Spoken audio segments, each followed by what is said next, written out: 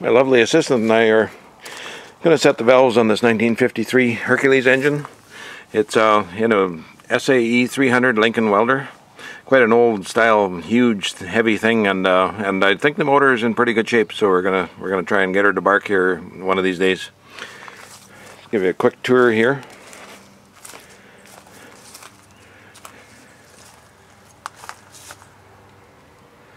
So there's a few items missing. The hubcap is missing off the exciter. The shields are missing off the side. The air cleaner was missing, and there was a generator on at one time. That's missing, and I guess being a magneto, maybe they just didn't bother with a charging system. They put the Zeidler system on. But anyway, the preliminaries say that the engine's going to be okay. It's not full of rusted spark plugs, anything like that. There's a timing hole in here. It took me a while to find the marks on the flywheel. There's one set of marks, I believe, at 23 degrees before top dead center, and the other, then you bring the flywheel down a little bit so you get top dead center number 1. So one is for spark and one is for timing purposes for the magneto. Start controls are on the front. Another lovely assistant just showed up. It's been dropped once, and this, I don't know if you can see, it appears that the thing has been shifted. Even the radiator is bent. We'll try and straighten that out. That should be interesting. So we've got our firing order here. We've got 153624. When you chop that in half, you get 153624 underneath. So these are the running mates. And in this case here, we're coming down the running mate of number 6 cylinder, which is a rear cylinder, and this is going to be coming down as we go in normal engine rotation, and it'll get to the point where the intake valve is just starting to open. So that's when it's called that it's rocking. When we're rocking on number 6 cylinder, then we can set the valves on number 1. In this case, the exhaust calls for a little bit of wind here. The exhaust calls for 8 thousandths, and the intake, I haven't got a time with my little sign here. There. Intake for 6 thousandths. So I've been through and I've set the valves already, and all that seems good. There's no sign that any moisture's gotten into the engine and rusted all this up. I've seen some real messes in here.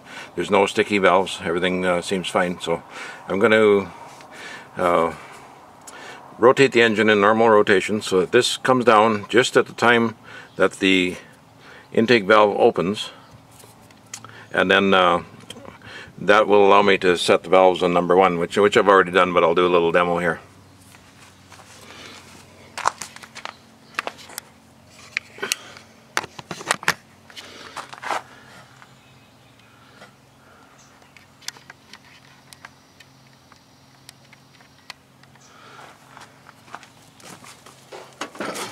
So I've got the starter off. I'm just using this pry bar here to slowly rotate the engine.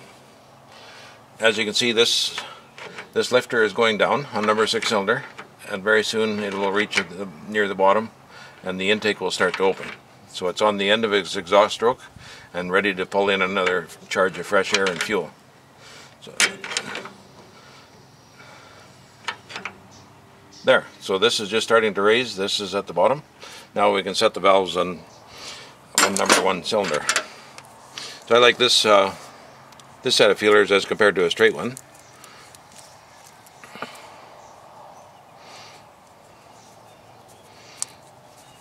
It kind of goes around corners, so you would just pick the 6 and the 8, leave those two hang out, and so you can see now that at number 1 there's clearance between the lifters and the end of the valve, the tip of the valve. So you would check with your, easy to tell which valve is which. So this is obviously the exhaust one. Intake, intake, and then exhaust again. Another exhaust, intake, that sort of thing. So it's easy to follow. So there's a lot of them don't have different dimensions for the intake and exhaust. So you just want to check this clearance in between here with the feeler gauge, and make sure that if it's too loose or too tight that the feeler gauge won't go in, then you have to make an adjustment. In this case, you're really simple. 2 half-inch wrenches. Just get that around so you can put the wrench on the lifter, and you make the adjustment with the other 1/2 inch on the on top of there until you get that clearance in there just right.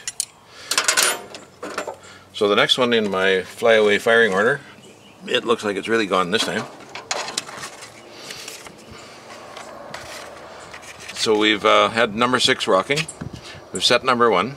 We're going to move the move into the next one in the firing order, which is number 2, normal rotation. So when we see number 2 rocking, then we can set number 5 in the same manner as we set 1.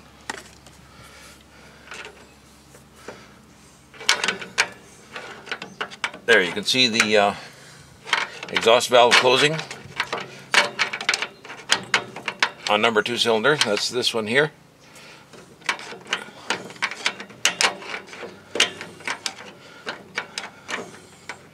And that this little critter right here is just starting to open. So now with this cylinder rocking, this number 5 over here is the running mate, and we can set it. And again, they're both free, so we know that that's correct. And anyway, so when it comes around time to set the mag, I will find those marks again on the other side. I will get a rough adjustment by coming back to number 6 cylinder here, getting it so it's in a position of rocking.